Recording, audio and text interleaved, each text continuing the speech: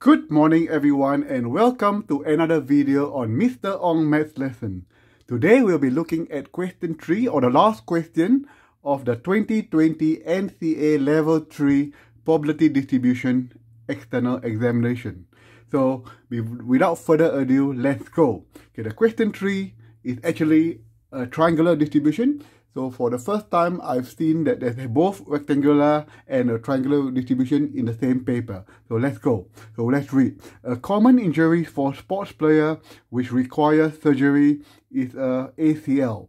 ACL usually takes between 120 to 150 minutes. So we draw a triangle. The lowest value is 120 and the highest value is 150. Okay, so the lowest value is represented by letter A and the biggest value is represented by letter B. Okay, which the most common time being 130. So the most common time is at 130, so we label that as C. Okay, using the appropriate distribution, calculate the probability that the ACL surgery takes less than 130. So 130 is here, less than 130 is here. So we are calculating the area of this triangle. That area will correspond to the probability of surgery that takes less than 130. So to do that, we know to calculate the area of triangle, you need to have base and height. The base is simple. 120 to 130 is 10. 130 minus 120 is 10. We need to find the height. To find the height, we have to use the formula in the formula booklet. The formula to calculate the height of a triangular distribution is 2 divided by B minus A. So we have labeled A at 120, B at 150. The smallest number is 120, the biggest number is 150, and the most common number is 130. So B is 150, so 150 minus A, which is 120, so 2 divided by 30, that's 1 over 15. So the height here is 1 over 15. Okay? So to calculate the area of the triangle, is the formula you learn in high school is half times base times height. So the area that is less than 130 is half times base times height. Half, the base is 130 minus 120 is 10, and the height we found earlier is 1 over 15. Use your calculator, is 1 over 3 of 0.333. So that will give you an achieve in that paper. Okay, we are going to transfer this answer here into the next question. So the area is 0.133. So we found earlier is 0.133 or 1/3. Okay, so now we are doing the excellence question. So given the ACL takes less than 150, so this is a conditional probability. You are given a condition, okay? Calculate the probability that it takes more than 130. So what is the probability given that it's less than 140? Find the probability that it is the ACL lasted more than 130.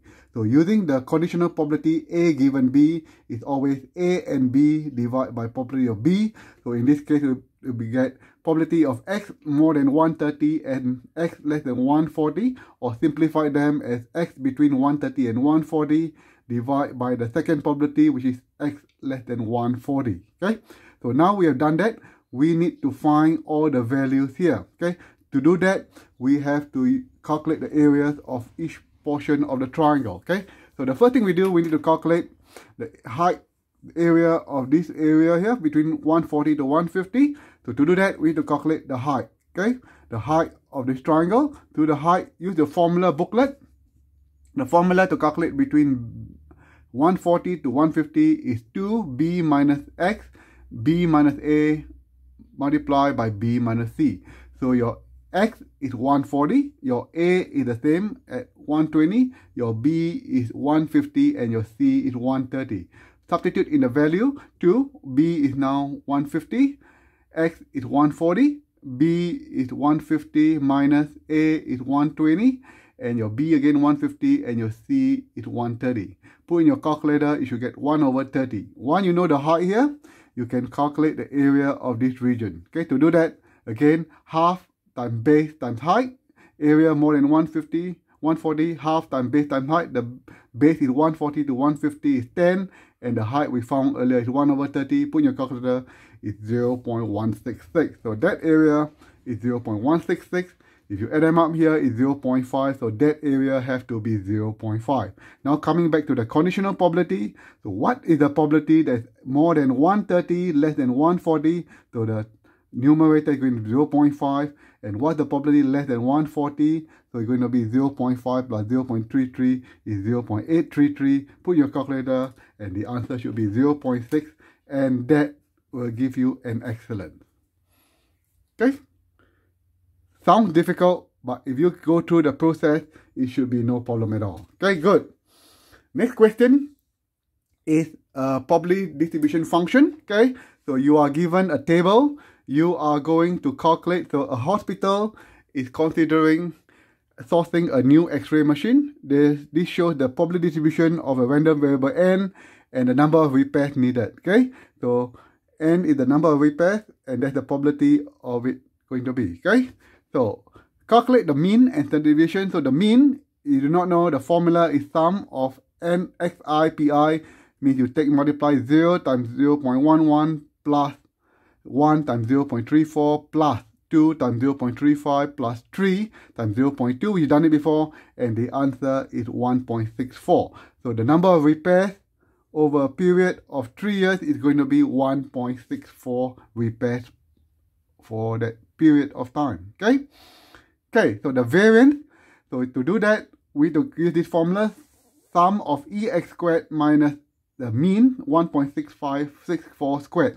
So to get the x squared, you square the value. So 0 squared is 0, 1 squared is 1, 2 squared is 4, and 3 squared is 9. So with the same thing, you calculate the sum of x squared, you have to take 0 times 0.11 plus 1 times 0.34 plus 4 times 0.35 plus 9 times 0.2, and you get 3.54 minus the mean 1.64 squared. That should be a bracket there, and you should get the answer is 0.8504. To calculate the standard deviation, because they ask for standard deviation, not the variance, the standard deviation is the square root of the variance. To calculate the square root of 0.8504 is 0.9222, and that will give you an achieve. Okay, let's proceed.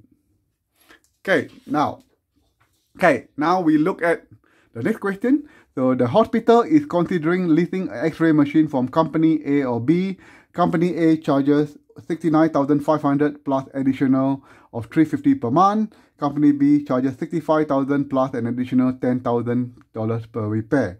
Which company has a higher variation over a 3-year period? Company B has a higher variation because over 3 years period, as company A, as you can see, company A, they have no variation as the lease price is fixed. So they do not have any variation of the repair cost. They are going to pay every month at $350 per month. So the lease price is fixed, so there's no variation for company A. So company B has a higher variation. You can answer that. That is the merit.